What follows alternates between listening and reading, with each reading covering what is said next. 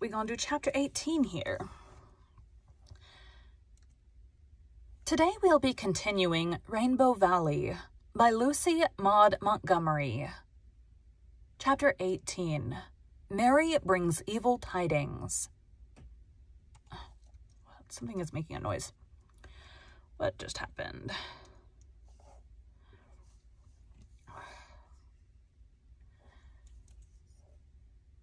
Mary Vance, whom Mrs. Elliot had sent up to the manse on an errand, came tripping down Rainbow Valley on her way to Ingleside, where she was to spend the afternoon with Nan and Di as a Saturday treat. Nan and Di had been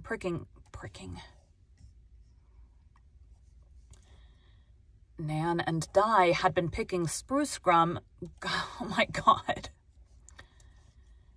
Nan and Di had been picking spruce gum with Faith and Una in the manse woods, and the four of them were now sitting on a fallen pine by the brook, all, it must be admitted, chewing rather vigorously. The Ingleside twins were not allowed to chew. The Ingleside twins were not allowed to chew spruce gum anywhere but in the seclusion of Rainbow Valley. But Faith and Una were unrestricted by such rules of etiquette and cheerfully chewed it everywhere, at home and abroad, to the very proper horror of the Glen. Faith had been chewing it in church one day, but Jerry had realized the enormity of that, and had given her such an older brotherly scolding that she never did it again. I was so hungry. It just felt... I was so hungry. I just felt as if I had to chew something, she protested. You know well enough what breakfast was like, Jerry Meredith. I couldn't eat scorched porridge, and my stomach just felt so queer and empty. The gum helped a lot, and I didn't chew very hard. I didn't make any noise, and I never cracked the gum once. Speaking of which, now I'm remembering that that's what I used to use when I needed some kind of a sweet treat. I would chew gum. You mustn't chew gum in church anyhow, insisted Jerry. Don't let me catch you at it again. You chewed yourself in prayer meeting last week, cried Faith. That's different, said Jerry loftily. Prayer meeting isn't on Sunday. Besides, I sat away at the back in a dark seat and nobody saw me. You were sitting right up front where everyone saw you. And I took the gum out of my mouth for the last hymn and stuck it on the back of the pew right up in front where everyone saw you. Then I came away and forgot it. I went back to get it next morning, but it was gone. I suppose Rod Warren swiped it, and it was a dandy chew. Mary Vance walked down the valley with her head held high. She had on a new blue velvet cap with a scarlet rosette in it, a coat of navy blue cloth, and a little squirrel fur muff. She was very conscious of her new clothes, and very well pleased with herself.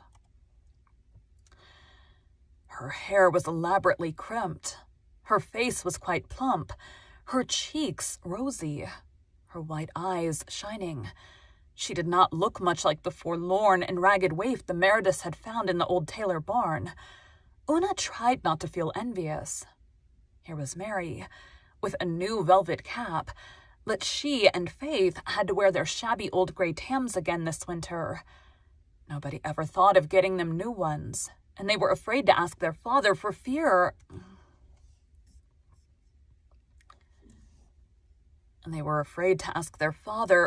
that he might be short of money, and then they would feel badly. Mary had told them once that ministers were always short of money, and found it awful hard to make ends meet. Since then, Faith and Una would have gone in rags rather than ask their father for anything if they could help it.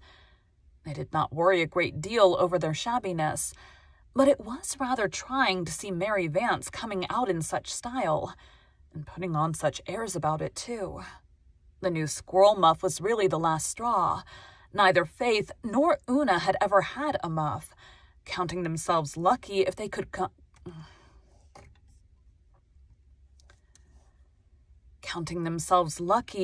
compass mittens without holes in them. Aunt Martha could not see to darn holes.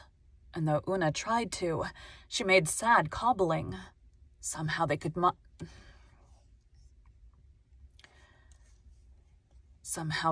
make their greeting of Mary very cordial, but Mary did not mind or notice that. She was not overly sensitive.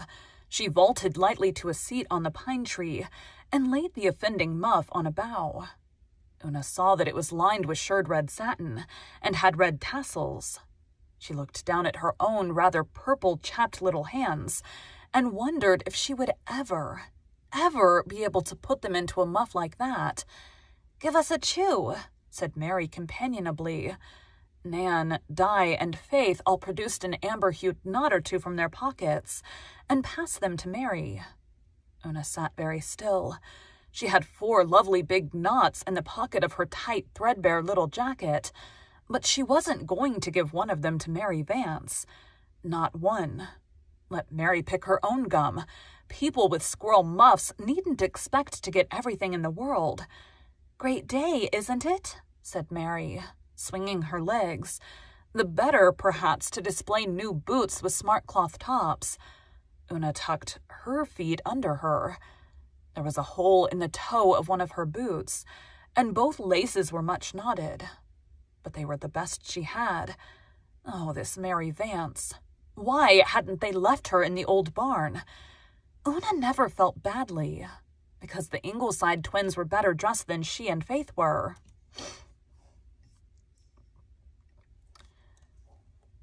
Una never felt badly because the Ingleside twins were better dressed than she and Faith were. They wore their pretty clothes with careless grace and never seemed to think about them at all. Somehow they did not make other people feel shabby. But when Mary Vance was dressed up, she seemed fairly to exude clothes, to walk in an atmosphere of clothes, to make everybody else feel and think clothes. Una, as she sat there in the honey-tinted sunshine of the gracious December afternoon, was acutely and miserably conscious of everything she had on. The faded tam, which was yet her best, the skimpy jacket she had worn for 3 winters, the holes in her skirt and her boots, the shivering insufficiency of her poor little undergarments. Of course, Mary was going out for a visit, and she was not. But even if she had been, she had nothing better to put on, and in this lay the sting. "Say, this is great gum. Listen to me cracking it. There ain't any gum spruces down at Four Winds," said Mary. "Sometimes I just hanker after a chew. Mrs. Elliot won't let me chew gum if she sees me. She says it ain't ladylike. This lady business puzzles me. I can't get on to all its kinks. Say, Una, what's the matter with you? Cat got your tongue?" "No," said Una, who could not drag her fascinated eyes from that squirrel muff. Mary leaned past her, picked it up and thrust it into Una's hands. "Stick your paws in that for a while," she ordered. "They look sorter pinched. Ain't that a dandy muff? Mrs. Elliot give it to me last week for a birthday present. I'm to get the collar at Christmas. I heard her telling Mr. Elliot that." "Mrs. Elliot is very good to you," said Faith. "You bet she is. And I'm good to her, too," retorted Mary. "I work like a nigger to make it easy for her, and have everything just as she likes it. We was made for each other." Don't like that this is a normal word used. "'Tisn't everyone could get along with her as well as I do. She's pizen neat. But so am I, and so we... But so am I, and so we agree fine. I told you she would never whip you." "So you did. She's never tried to lay a finger on me, and I ain't never told a lie to her. Not one, true's you live. She combs me down with her tongue sometimes, though, but that just slips off me like water off a duck's back. Say, Una, why didn't you hang on to the muff?" Una had put it back on the bough. "My hands aren't cold. Thank you," she said stiffly. "Well, if you're satisfied, I am. Say, old Kitty Alec has come back to church as meek as Moses, and nobody knows why. But everybody's saying it was Faith brought Norman Douglas out. His housekeeper says you went there and gave him an awful tongue lashing. Did you?" I went and asked him to come to church, said Faith uncomfortably. Fancy. I'm pretty sure it's my, tree stand thing that is making noise. Yeah, there it is. Fancy your spunk, said Mary admiringly. I wouldn't have dared do that, and I'm not so slow. Mrs. Wilson says the two of you jawed something scandalous, but you come off best, and then he just turned round and liked to eat you up. Say, is your father going to preach here tomorrow? No, he's going to exchange with Mr. Perry from Charlottetown. Father went to town this morning, and Mr. Perry's coming out tonight. I thought there was something in the wind, though old Martha wouldn't give me any satisfaction, but I felt sure she wouldn't have been killing that rooster for nothing. What rooster? What do you mean? Cried Faith, turning pale. I don't know what rooster. I didn't see it. When she took the butter Mrs. Elliot sent up, she said she'd been out to the barn killing a rooster for dinner tomorrow. Faith sprang down from the pine. It's Adam. We have no other rooster. She's killed Adam. Now don't fly off the handle. Martha said the butcher at the Glen had no meat this week, and she had to have something, and the hens were all laying and too poor. If she has killed Adam... Faith began to run up the hill. Mary shrugged her shoulders. She'll go crazy now. She was so fond of that Adam. He ought to have been in the pot long ago. He'll be as tough as sole leather, but I wouldn't like to be in Martha's shoes. Faith just white with rage.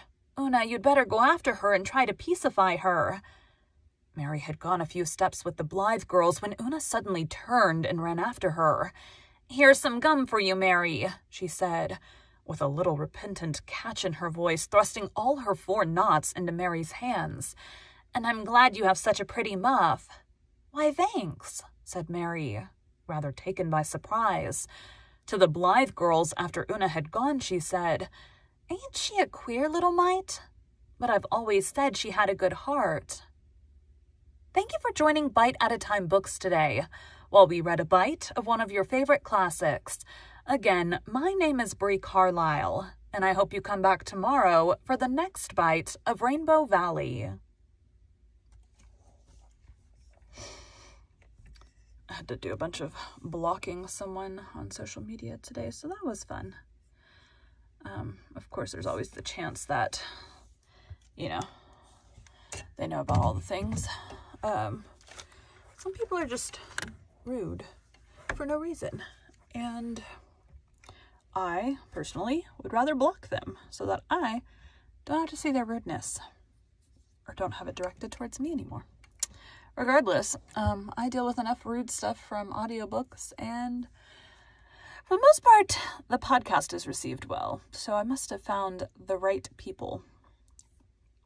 Anyways, I'm starting a new audiobook today, which I am excited. I was supposed to work on it yesterday, but with our power was out for a large portion of the day, so that could not happen, unfortunately. So we are back at it today. All right, thanks, guys.